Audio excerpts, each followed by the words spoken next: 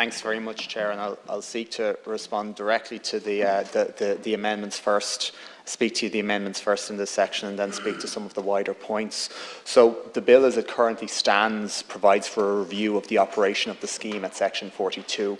And the intention is that 2 reviews will be conducted on the scheme. The first is an interim one, which will be commenced 2 years after the 2nd anniversary of the establishment day, and one after the completion of the scheme.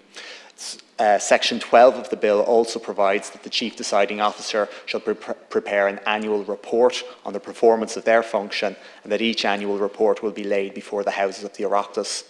Section 42 sets out a list of matters that should be considered as part of these reviews, and it allows for the Minister to specify any additional matter. I consider that these matters are appropriate to the purpose of this section, which is to allow for a comprehensive review of the scheme as enacted. It's for this reason that I'm not in a position to accept Amendment 2 or Amendment 62, as both amendments propose matters which represent a review of the parameters of the scheme and a broadening of the eligibility beyond what has been agreed by Government and what is being provided for within this bill. This is not a function of the legislation, and that would require a distinct Government approval. However, I have given consideration to the matters raised at committee stage in relation to the manner in which this review is published and the timescales for commencement. As outlined at committee stage, I did not think it was proportionate or feasible to commence a review of the scheme 6 months after its establishment, as proposed in Amendment 2. However, I was of the view that proposals brought forward at committee stage, and again today by way of Amendments 59 and 60 by Deputies Ward and Funchion, are reasonable. These amendments propose that reviews should be commenced not later than 6 months after the 2nd anniversary of the scheme and the secession date.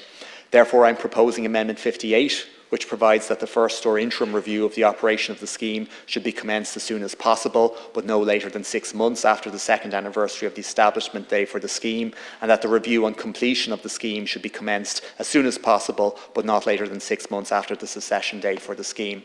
I'm also proposing Amendment 61, which explicitly states that where a review is completed, a report will be prepared and submitted to the Minister, and that the Minister shall cause this report to be laid before both Houses of the Oireachtas. It was always the intention that this would be the case. However, I think in committee stage, Deputy Sherlock pointed out that this wasn't explicit, and I think the amendment now makes the matter explicit. Deputies, as I've acknowledged in previous proceedings in relation to this bill, I'm acutely aware that no one scheme can provide a response to the full range of individual experiences and pain suffered by survivors as a result of the legacy of these institutions. The state is proposing a scheme where applicants will not be required to demonstrate or bring forward evidence in relation to their experience or enter into an adversarial individual assessment process. And this learns from the experience of previous redress schemes.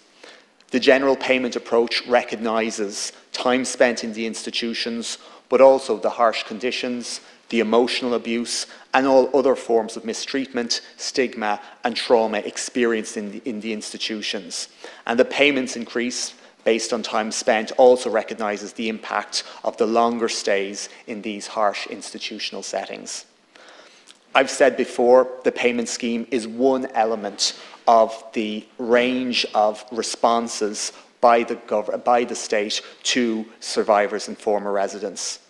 This range of responses includes counselling services for all survivors and former residents, the very significant Information and Tracing Act that was launched in 2021, a service which provides guaranteed access to birth certificates as well as early life information, the establishment of a National Centre for Research and Remembrance, the support for local memorial initiatives, the appointment of a special advocate, a children's fund to provide supports for children who are currently experiencing disadvantage, and the significant work to advance the excavation, the exhumation and the identification of the remains of infants in the Tuam burial site. I know from my engagement with survivors that redress comes in many forms and means different things for different people. For many, for many people who went through these institutions, key desire for them was the access to their information. And as we know, that is now provided within the institutional, the birth information and tracing legislation. Over 6,500 people have sought information through that scheme, and already just short of 1,500 people have received access to their information, some of them for the very first time. The government has agreed a payment scheme, and as I said before, it has an estimated value of €800 million. It will cover an estimated 34,000 former residents and survivors, recognising the huge impact, the huge scale of impact that these institutions had across the state over many decades. This is far beyond what was recommended in the Commission's report. It's far beyond even what the interdepartmental group proposed to government. And this scheme stands alongside the other elements of the action plan: information and tracing legislation, the legislation to allow for the exhumation of tomb, the provision of a records and memorial centre. It stands as part of an overall response that the state is making in seeking to, and I've always said we will never be able to do enough, but in seeking to make amends to survivors of these institutions. Thank you.